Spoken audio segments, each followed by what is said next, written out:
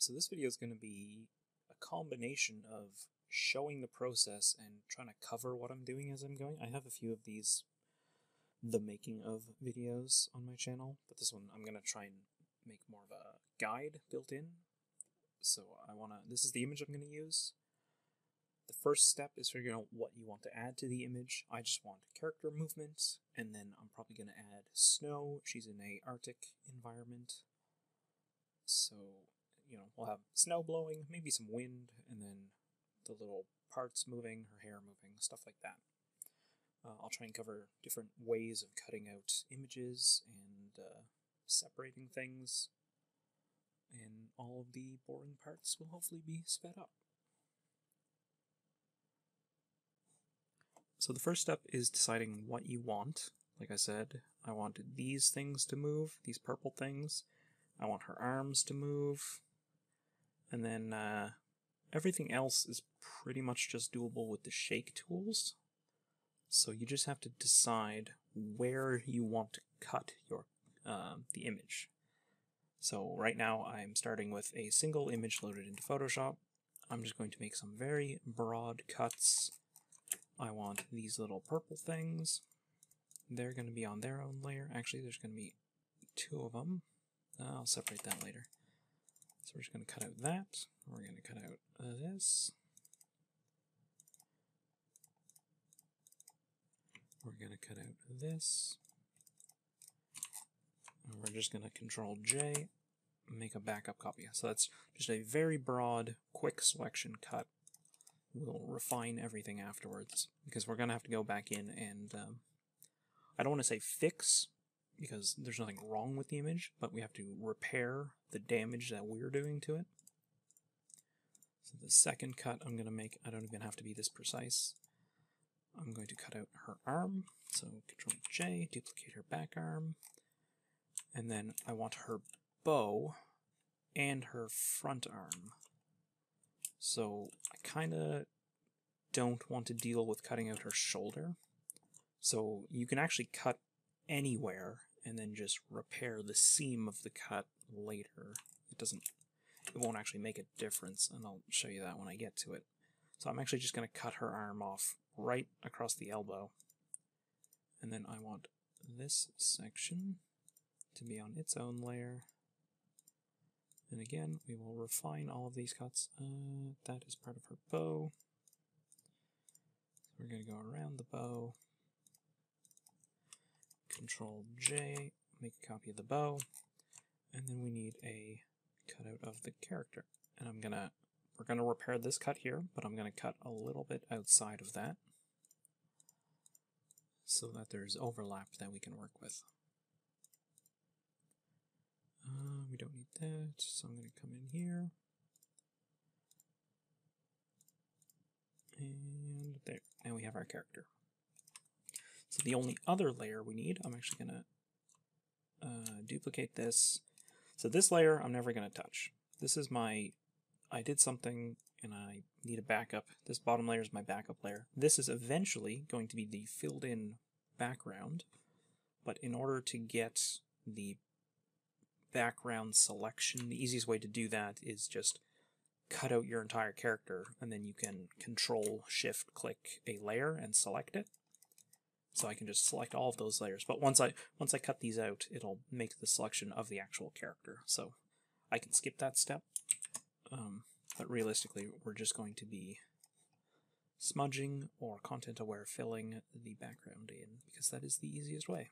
So smudge would just be like this. Just magically erase the image. It's not very precise, it's not very high resolution, but it's what we're working with, because I am not an artist. And that's what we do. So the rest of this is going to cut into stream footage that is probably going to be sped up, where I actually do all of this. And hopefully this comes together. Okay, so the first thing I'm going to do is separate these 4 little purple ribbons and put them all on their own layer, then cut them all out with the pen tool by tracing around them and using masks to remove the background that's still kind of there. I will be adding them all back into, well, I'll be adding 3 of them back into the same layer because they're far enough apart that they won't interact with each other. There is one that's on the left that will kind of go in behind and it'll be on its own layer, but I'll cover that later. Next, I am refining the cut of the back arm. So same thing, going around the edge with the pen tool. I just need to get a clean selection of just the arm, and then I can work on it from there. And once I have the arm cut out, I can use a combination of another mask and the smudge tool to kind of reshape and redraw the part that's missing. So you don't have to be perfect with this. Everything I'm drawing in here is just going to be behind the character, so you'd only ever see it for a split second. If it happens to move, it's just there so that if it happens to move, you won't notice a big hard cut. It will look like, that part of the arm actually existed.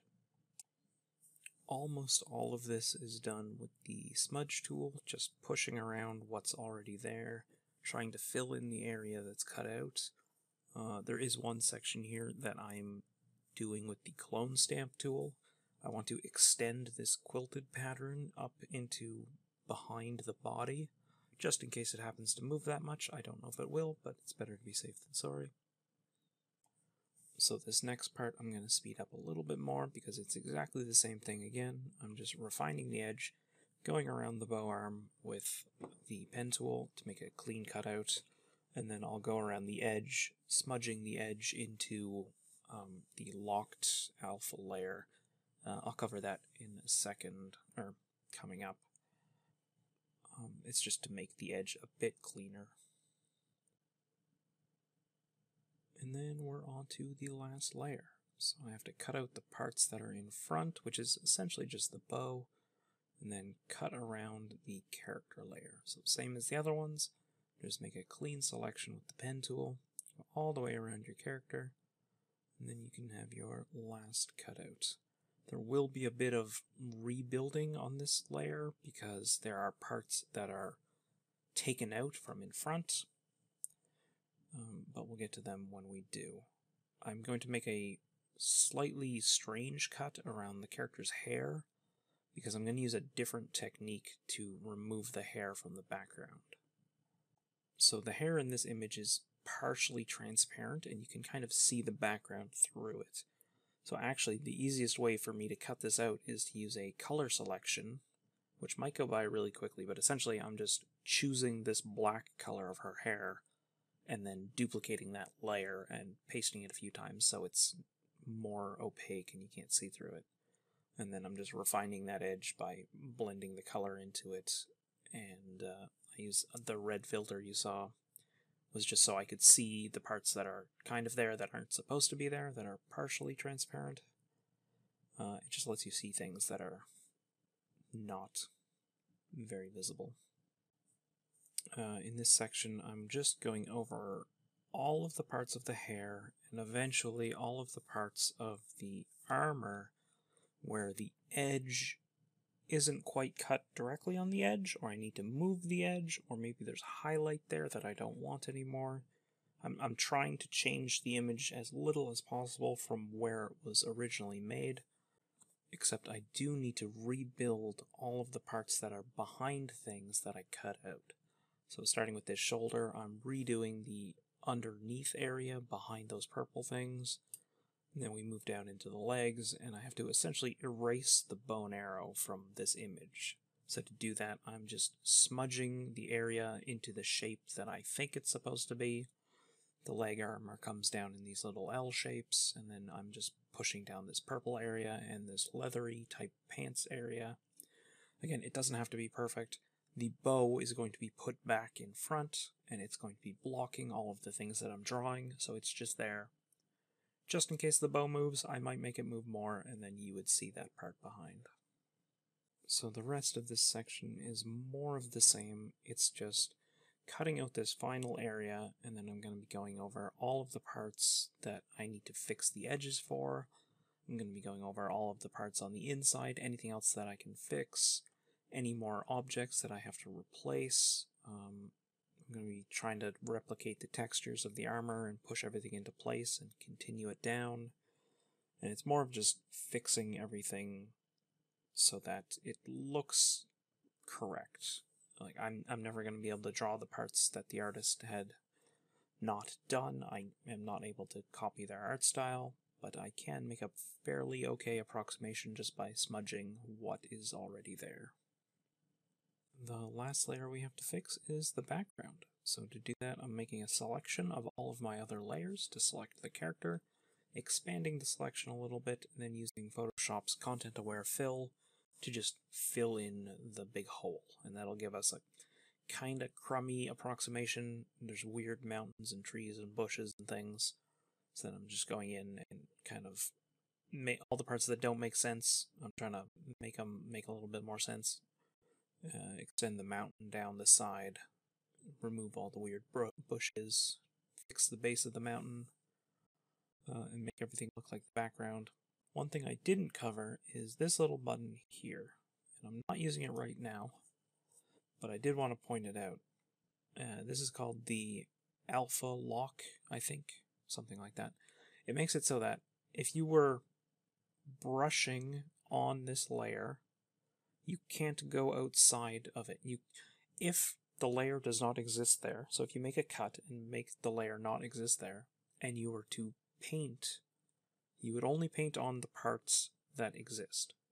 So with that button, you can smudge into the edge, and it won't keep going. It will just make a hard line, and you could, for example, you can smudge a highlight off of something by locking the alpha and then smudging over it. So with that, I am done all of the steps I need to do in Photoshop, and the next thing I have to do is export all of these layers so that I can bring them into Wallpaper Engine.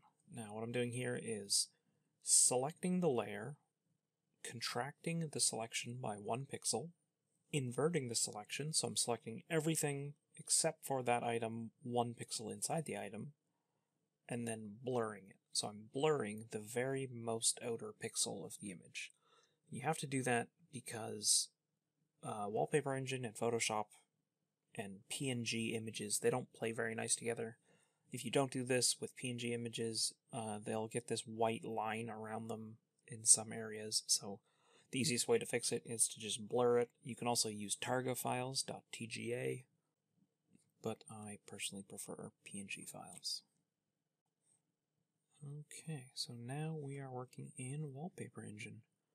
I'm going to import all of these files, all of these layers, and add a couple project tweaks to set the background color, just so it's easier to look at. And I'm going to start by adding some background movement. So I'm using this snow system. It's the blizzard or high wind snow preset, whatever it's called, snowstorm. I actually only want the wind part of it, so I'm deleting the actual snow out of it and just using the wind. I'm then adding the parallax snow and making a minor edit to the particle system by replacing the image with a snow texture that I happen to have from an earlier project, and then positioning that in where I want it. One quick little tip, well, not a tip, but one thing I'm doing here that you might not notice is I'm actually splitting the snow particles into 2 separate systems. Technically there's 3. So there's the foreground snow, which is going to be closer to you, larger snow, and there's going to be fewer of them, but they're going to be kind of close and apparent in the camera. Behind the character, there is smaller snow that goes back into like a vanishing point, so it'll look like there's depth to the snow. And then the third layer is the snow wind. So the environment effects are 3 layers, and then there's also going to be a blur layer that kind of makes it so the background is slightly out of focus, just to add some pop to the character. Now I just want to add a little bit of movement to the trees. It is going to warp the mountains, but it's subtle enough that you only really see it when it's sped up like this in the video. You wouldn't really notice it if you're looking otherwise, or if you're looking at the animation itself. And then here is the blur layer, so that just makes the background a little bit blurry. And now I'm going to play around with some light effects. So I want God rays. They're probably my favorite effect in all of Wallpaper Engine. They're just nice rays. Can't really describe them any other way. It makes it look like the sun's shining even though it's a blizzard out. And I just really like them. I add them into a lot of my animations. Starting with the character animations, I'm adding the water waves effect to the little purple ribbons. Just makes it look like they're blowing in the wind. They're pretty easy to set up. Just making it so that the top where the ribbons anchor into the armor is pretty much a 0 value by painting black in the mask, and that'll make it so that it's not actually going to move very much where it's attached to the armor. And then the same thing on the hair, just using the water waves effect to add a little bit of movement, just so it looks like the wind's blowing, because she is standing in a blizzard. And then I'm going to add a bunch of facial animations. I want to add blinking. I have a video on blinking if you want to see that, because this is going to go by pretty quick. I'm also going to add a little kind of smirk smile and just some eyebrow movement and a little bit of eye movement. Just some kind of random facial movements so that she's not kind of just staring blankly forward. And the final animation is going to be the main character movement. Now this is different from what I normally do. If you're familiar with my animations, they're more of an up and down movement normally. This character is more of a safe for work animation, so she's kind of just swaying back and forth in the wind. I only have one layer of animations on this character. She's only moving left and right. I do intend to make a video that covers more multi-layer animations, so up and down, left and right. I have videos on this already, but they don't really demonstrate what you can do with it. You can do a lot of really cool stuff by stacking shakes in the right way. But so all I'm doing here is essentially making the left and right movement, and then copying that movement to each layer. So because the body layer is moving left and right, the arm layers have to move left and right at the same speed, at the same magnitude. So do the ribbons, so does the back arm. Everything has to move at the same rate. Once you have everything lined up, you can use shake phase to offset certain parts. So her arms are going to move slightly differently. I'm making her head move slightly differently. I'm making her bow arm move slightly differently. Just to add a little bit of variance to the movement. I'm also going to add a second shake to her back arm and a second shake to her bow arm. So you'll see I'm shrinking the bow arm down here. That's just so I can fit the entire thing. I can fit the entire bow inside the maximum size of the brush tool. So if you can't make the brush tool bigger, make the image smaller just by changing the scale values. And then you can have a uniform movement on that. And I have basically all of the character animations done here. I added a little twist to her head, so she's kind of turning her neck a little bit. And now I have all of the animations on that I'm going to have for this character. So again, I will at some point, I don't know when, be making a video covering multi-layer stacking and like layers interacting with each other. It's kind of a weird way of saying it, but if you're familiar with my animations, yeah, there are some things you can do that is kind of cool, and hopefully I can find some safe for work YouTube friendly examples so I can show that. The rest of this video is just me fixing little parts that don't seem to line up properly and tweaking the animations that are already there, just making them slightly more how I want them. But otherwise, it's basically done. Hopefully this helps. It shows the process, and slightly better than some of the VODs I have on here are like 4 hours long, so nobody's going to watch those anyways.